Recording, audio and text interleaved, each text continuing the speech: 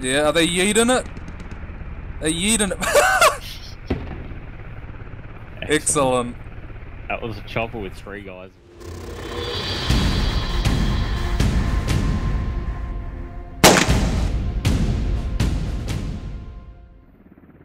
It's been 5 days since the v16 playtest went live. There's been a few patches in between, but today, a patch containing 2 interesting changes has been updated to the playtest servers.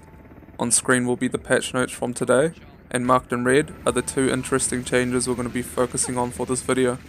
First we'll focus on the most significant change, which is momentum, and then we'll move on to the helicopter flight model tweaks. We'll be doing a direct side-by-side comparison, so apologies if you get sore eyes or some form of motion sickness. In this first test I'm continuously sprinting, just to see how the momentum affects sudden turns. In this test we're doing a similar thing, apart from releasing shift before turning, to see how the momentum affects sudden turns.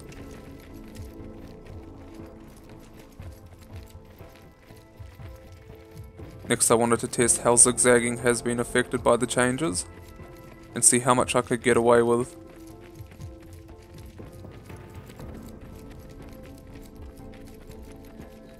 I also wanted to test a certain situation where you're covering one angle and have to quickly switch to another. So on this clip I'm quick peeking and then moving and quick peeking another angle.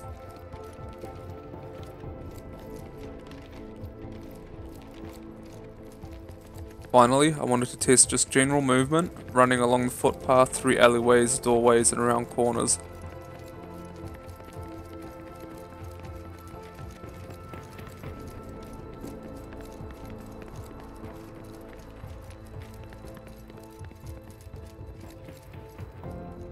Next I just want to go over my thoughts on it. The new momentum definitely does reduce the amount of zigzagging, but there are some issues with the momentum.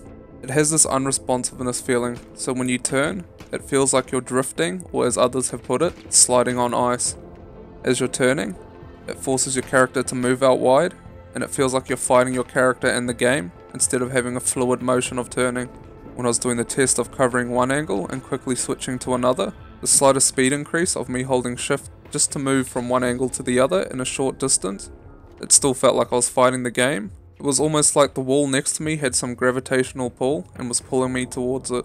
In saying this though, it is definitely a step in the right direction. We have needed a bit more momentum. Explosive and sudden turns and twists were becoming a bit more common as people realized you could constantly zigzag.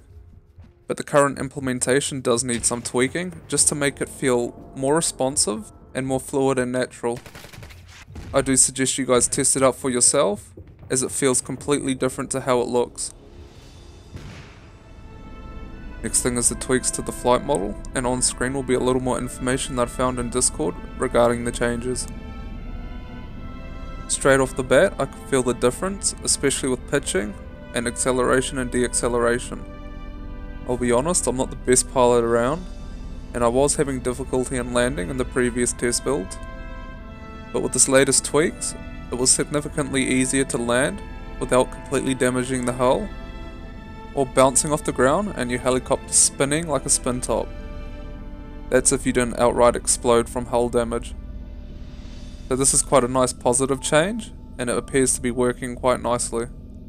The flight model does need a few more tweaks still, as does the control scheme. It needs to be fleshed out a little more.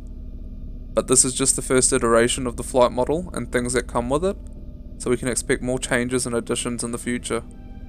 Anyway guys, this is pretty much it. This is all I really wanted to cover.